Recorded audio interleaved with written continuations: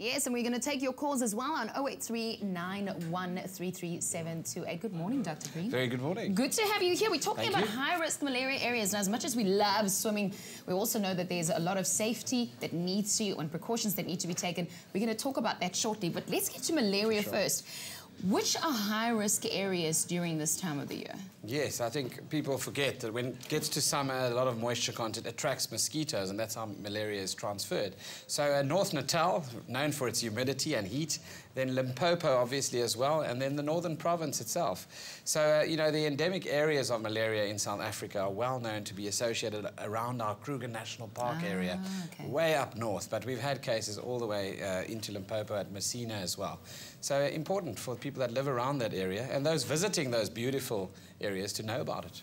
Tell me about the transmission. So how is malaria transmitted, and why don't mosquitoes have malaria? Good question. I think mosquitoes, when they actually bite you, they introduce a parasite into your bloodstream. And that parasite then travels all the way to your liver, where it reproduces and goes through a life cycle. It's an organism called Plasmodium, and the different subtypes, Vivax and Ovale and Falciparum. After that, then they travel to the different systems of your body, and that's why you can get generalized symptoms of fever, vomiting, headaches, etc. But then you also get ones that travel to the brain, can cross the blood-brain barrier and cause cerebral malaria, which can be devastating. I was going to ask you the difference between the two. Now, we've got a lot of kiddies watching.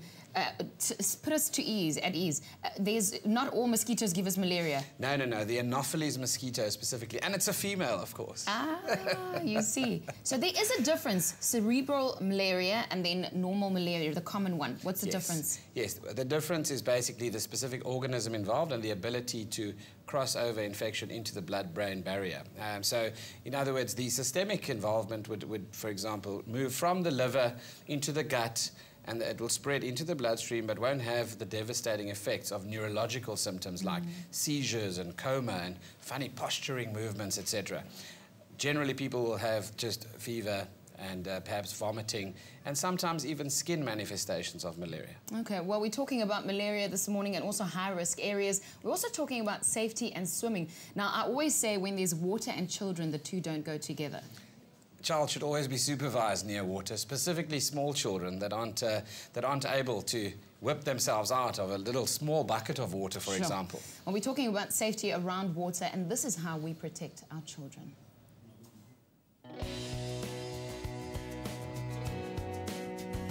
Most children are drawn to water, especially during the hot summer holidays. But water-related accidents happen so often and so quickly that water safety education is vital in ensuring you keep your kids safe around pools and swimming areas. Remember, so many accidents happen the moment we turn our backs or we quickly go into the house. What can we as parents and guardians do to ensure that poolside accidents don't occur? The very important thing that I would advise is from a very young age, let your children start swimming, because by the time they turn 5, they should know the basics. But still, I would say never leave them alone in the pool area. Secondly, once they're done swimming, make sure that all the pool toys are removed, because your young one might come back and be tempted to reach out for it and they can accidentally fall in. And then the third thing is, during social gatherings, always nominate a parent or a caregiver that can swim to be the designated watcher. And I suppose it's important when you're not using the pool to make sure your kids don't have access to it. You can either have a net fitted in when they are not swimming, but something permanent that I would recommend is to have your pool enclosed by a fence that's at least 1.2 meters high and that doesn't have any gaps that exceeds 10 centimeters in diameter so that a child can squeeze through it.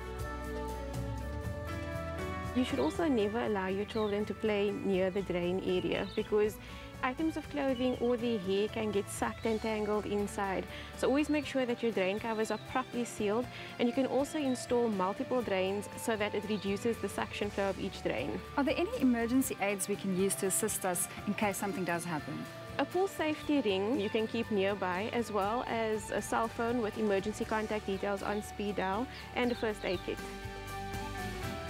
Jemima, how reliable is inflatable toys and swimwear to keep our kids from drowning? We shouldn't rely completely on inflatable toys like water wings and foam noodles to keep them safe. There should always be a parent on standby. Another important aspect of pool safety is the harmful effects of the sun. So always make sure that children wear loose, cool clothing, hats and sunglasses. And when applying sunscreen, at least do so 15 minutes before they go outside and apply it regularly throughout the day. Not forgetting areas like the tips of their nose, the back of their neck, their ears and their lips. Make sure you and your children practice good safety habits outdoors and by the pool, because the best summer is a safe summer. Safety around the house to make sure that we can enjoy our summer over the holiday season. Well, Dr. Darren Green is joining us this morning. We're talking about malaria and also malaria areas. Now, we are in South Africa. It's here as well. Preventions. How do we prevent all of this? I mean, we're a little bit fearful now because you're talking about mosquitoes and malaria. Malaria is like crime. You have to protect yourself in layers. So you've got to start way back there. You've got to repel the insects, for example, by using the right kind of insecticide for airborne insects inside your tent. But before even getting inside your tent, your accommodation, your caravan, wherever you're going to be, you need to start off with the meshes and the nets right at the gate, at the door, the zip of your tent. Okay. So those nets need to be inspected and checked for any tears, etc. And then we move, obviously, inward. What about tablets?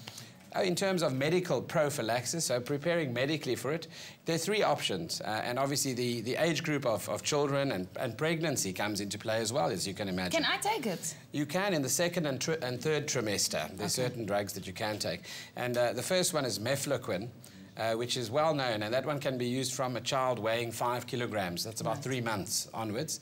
And then, as I said, ladies in the second and third trimester, but they do have significant side effects, and they can't be used in people that go skydiving, for example, deep-sea diving, scuba diving. Wait a minute, doctor. I remember once taking malaria tablets as prevention because I was going to a malaria-ridden area. And I was dreaming, I was hallucinating. Yes. Does it happen? It happens. It certainly does. It's one of the side effects of some of the malaria drugs. And with this one specifically, you must specifically remember the visuospatial disturbances. In other words, things like scuba diving, deep-sea diving, etc. You've got to know about it because it can make it worse. Okay. You could get dizzy and pass out. Okay.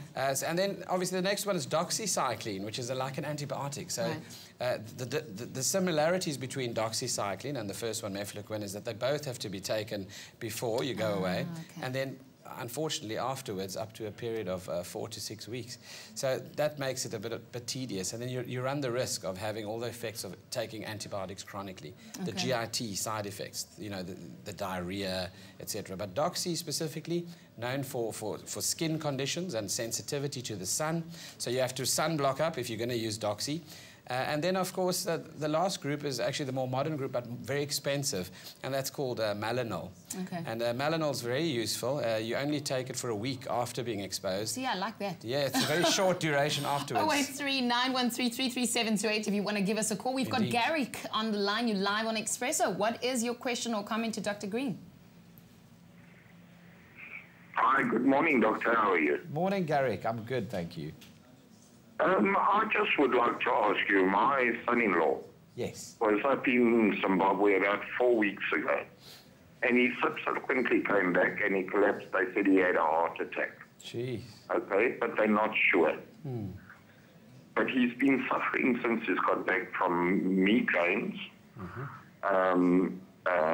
and general body pains, and he's become very weak. They've had him in hospital.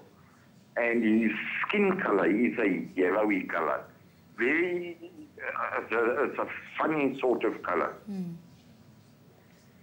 Yes, got that. Okay, thank you so much for your call, and we're very sorry for your loss. There a call that he actually passed out after coming back from an area that he suspected had malaria. What's your question? What's your comments on that? Yes, he says he seems to be suffering from headaches and then the yellow skin discoloration, obviously, and intermittent fever. And that certainly does raise warning bells because all those symptoms can be ascribed to malaria, but they also can be ascribed to some other diseases as well. Yellow skin, we know, is associated with jaundice and liver conditions, so we have to be careful of not missing a hepatitis or an obstructive jaundice picture. And in this case specifically, after travelling, one would certainly want to at least screen him for malaria because he might have gone through areas endemic to malaria as well. So there's a simple blood test, a thick and thin blood film that they do, and they actually study the cells of the blood and look for the presence of the malaria bacteria. Gary, we're very sorry for your loss, and thanks so much for your calls that came through this morning. I'm told by our producers that he's still alive. He's fine. Yes, yes. I think he said he collapsed and passed out. Okay. Yes, yes. Thank you, Gary, for making sure that he's alive and safe. But prevention is better than cure. Indeed. So before you go, you need to make sure that you take all those malaria prevention tablets, and like Doctor said, keep the zip up so that the mosquitoes don't come in. Thank you so much for joining us this morning. Thank you. Okay, malaria-ridden areas and also safety around the pool. Doctor, well, staying with us, but we're talking more about what's happening on the show. You and what you got?